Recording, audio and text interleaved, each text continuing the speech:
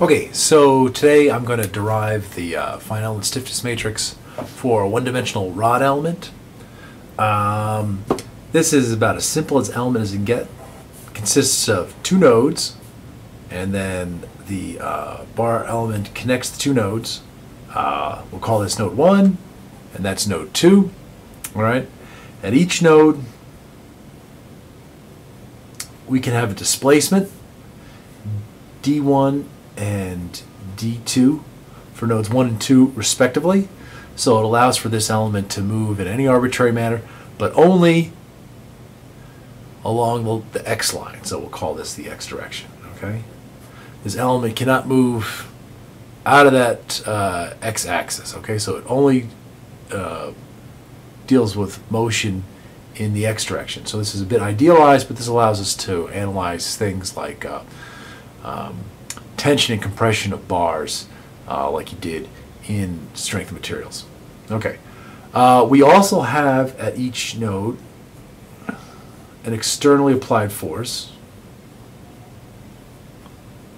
We'll label those F1 and F2 respectively, and you'll note that all the positive directions for the nodal displacements and the externally applied forces are all in the positive x direction. So we're always going to keep this consistent.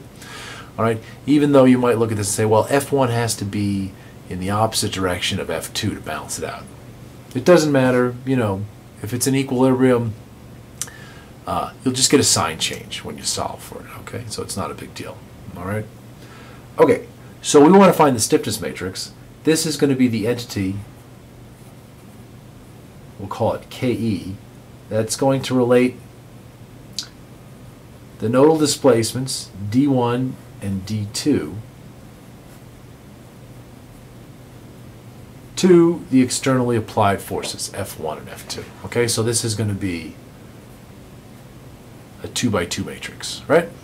So this is what we want to derive.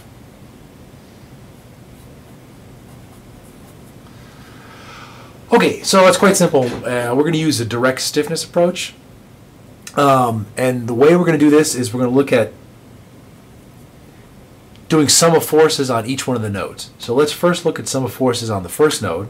So we're going to consider a little section just to the right of node 1. So if I redraw that, this is node 1. Here's a little bit of the section just to the right. We have the externally applied force F1, and that's balanced by an internal force.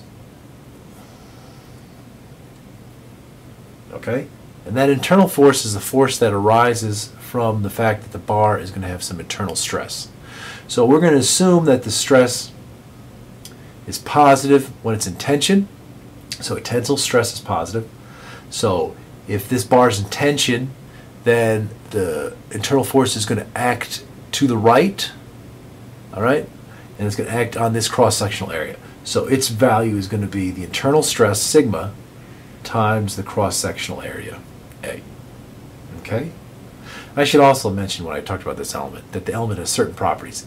We're going to assume we know the material stiffness given by Young's modulus, the cross-sectional area, A, and the length of the element. Okay? So we have those three parameters. So A is given to us for that element. All right. We don't want to deal with the stress as the unknown variable. We need to get the stress in terms of the nodal displacements. So that's quite easy. The stress, using Hooke's law, is Young's modulus times the strain. And the strain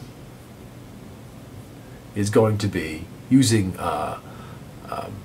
small deformation theory, it's the change in length over the original length of the element. So here's the original length of the element that's given to us. We assume this is going to be small deformation, so that doesn't change too much.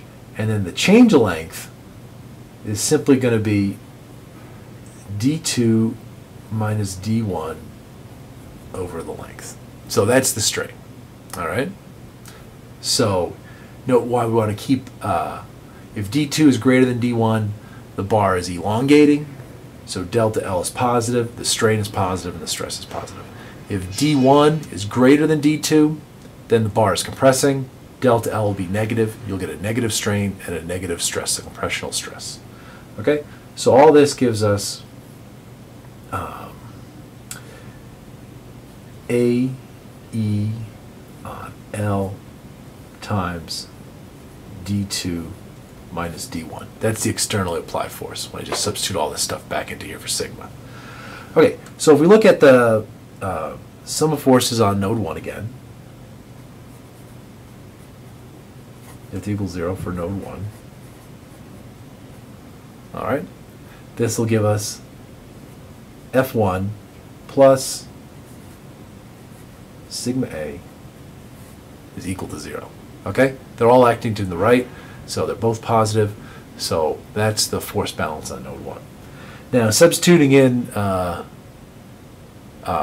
AE on L, D2 minus D1 for sigma A, we get the following.